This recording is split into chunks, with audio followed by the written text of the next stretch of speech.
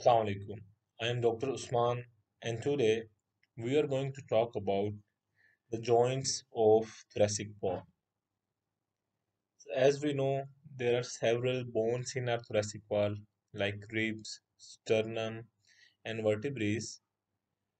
There are several joints made between these bones so that in respiration our chest can move and we can accommodate expanding lungs.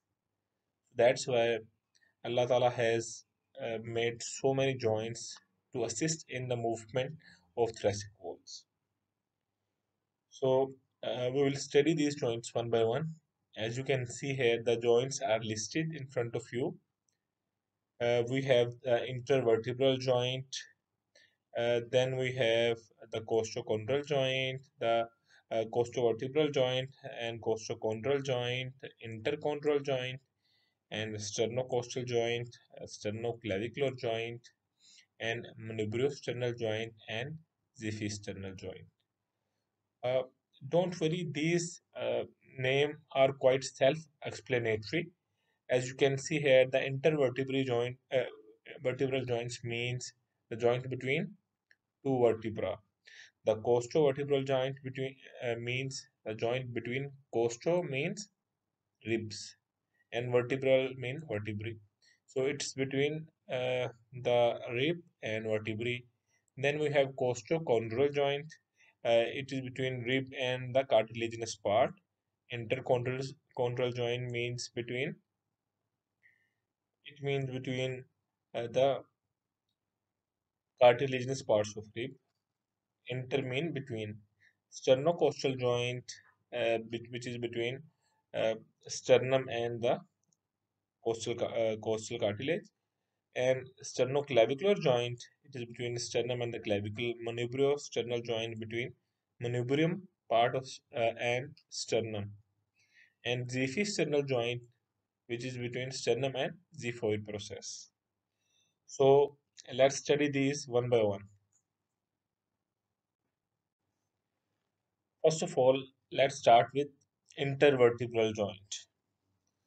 Intervertebral joint is between the vertebrae, and in thoracic wall we will study the vertebrae which are thoracic vertebrae, and that include T1 to T12.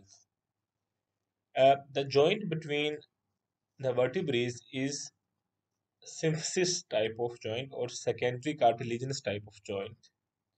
It is present between the adjacent vertebral bodies. This is the body of vertebra, as you can see here, and it is present between the bodies of two vertebra. Okay, and we have an intervertebral disc between them. We have intervertebral disc between the, the intervertebral joint. Okay, so the intervertebral disc have more parts like vertebral plate, annular fibrosis, and nuclear pulposis. The central part is called nuclear pulposis, and the peripheral fibrous part is known as annulus fibrosis. Okay, and vertebral anchorage mean it is toward the vertebra body and it's in contact with that. So this joint is intervertebral joints, and it is present between all the vertebrae. That's why it is called intervertebral joint. The ligaments which we have here are mainly the anterior longitudinal ligament. This is anterior longitudinal ligament, and we also have a posterior longitudinal ligament which is present posteriorly. Okay, the other ligaments are also present, and they are mainly involved between in the joints between the transverse processes of these vertebrae, which we will study later. The main movement which occur at these joints is mainly a small degree of rotation. That's all. They are not very mobile joints, so only small degree of uh, rot- rotation can occur on these joints. The next joint which we have is costo. vertebral joint. As the name suggests, it is between the costa, like ribs and vertebrae. Okay, so it mainly have two parts actually. There is a joint between the head of the rib, and and the vertebrae. As you can see here, it is a joint between the head of rib and vertebrae. So it can be with one vertebrae or two vertebrae. So there are two varieties here. So the joint between the head of rib and the vertebrae directly, and then there is a joint between the transverse process of the vertebrae and the transverse tubercle of rib. So this joint is known as costo-transverse joint. So the costo-vertebral joint include two joints. So these are synovial plane joints, and there are some ligaments which are present here that include the costo-transverse ligament and costo-transverse ligament and lateral costo-transverse ligament. Okay, and there are also radiate and intra-articular ligaments of heads of rib that which are present here. Uh, There is radiate and interarticular ligament, as you can see here, interarticular ligament, and there is also a radiate ligament. Okay, so talking about the movement,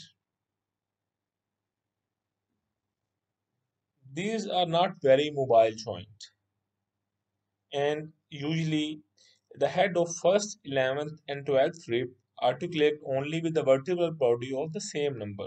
So this is a variation.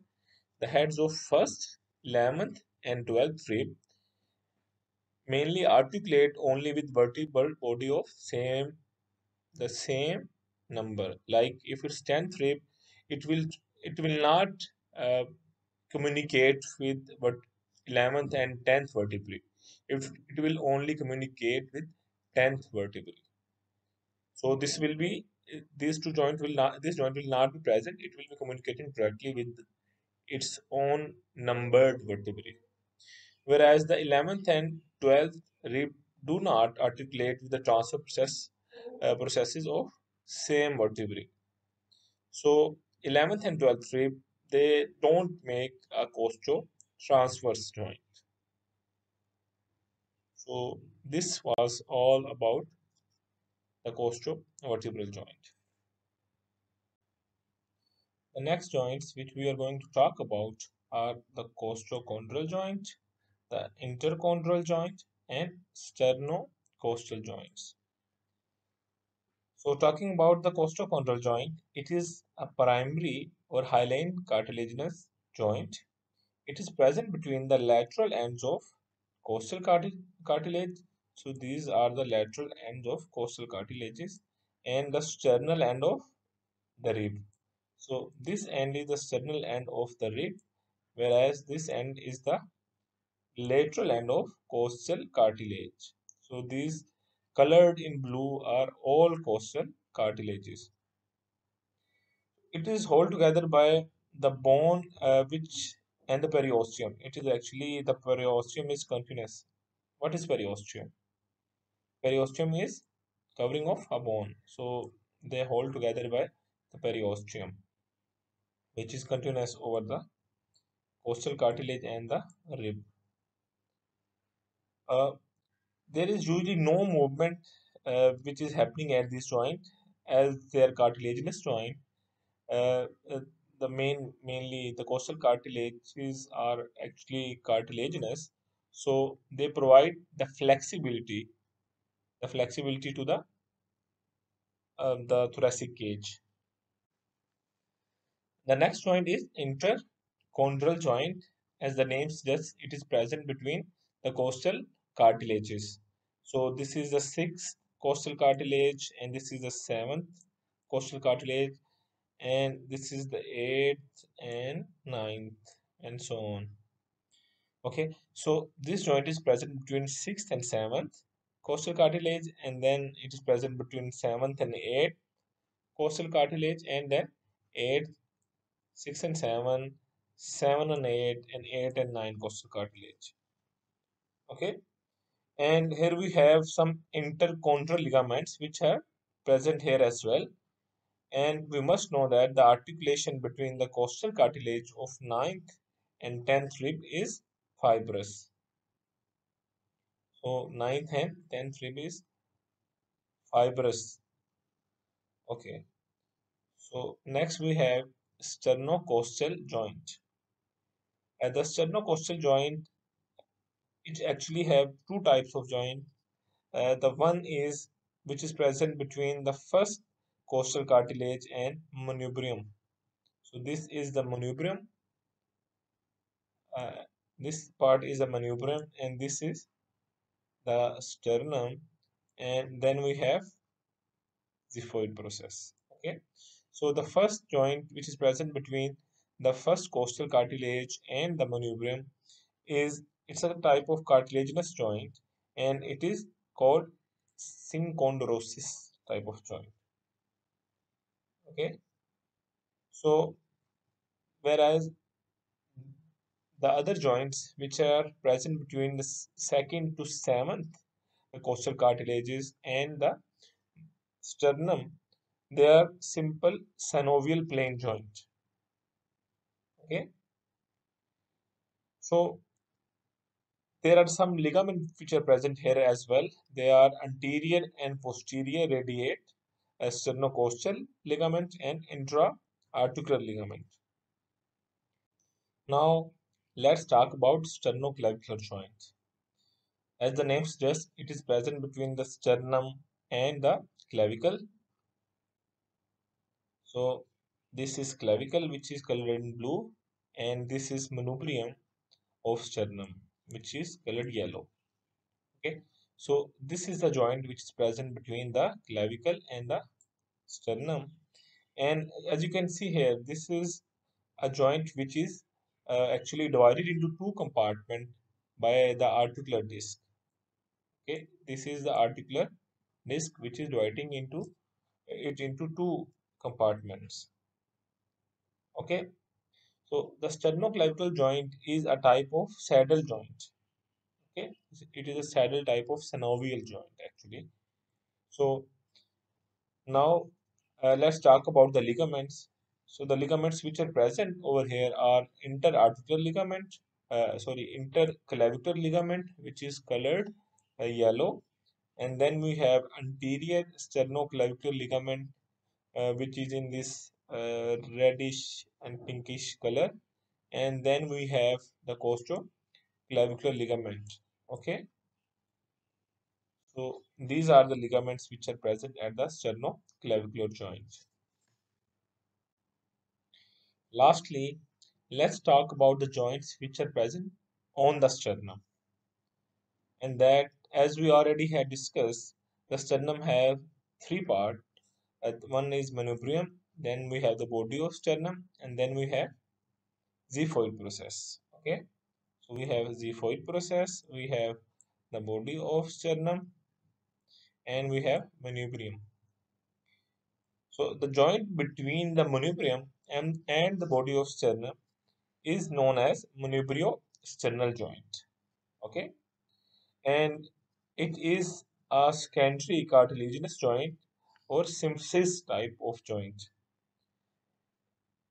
Okay, and the joint which is present between the body of sternum and the xiphoid process, this joint is called xiphisternal joint.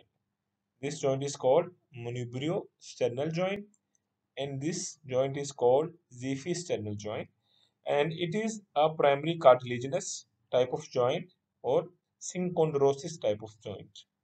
So this is synchondrosis or primary cartilaginous joint, whereas this joint is a secondary cartilaginous or symphysis type of joint.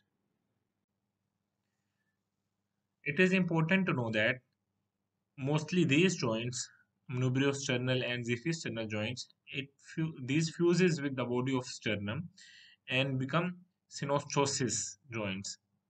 And what do I mean by that? Stenosis is just a fusion of bones together.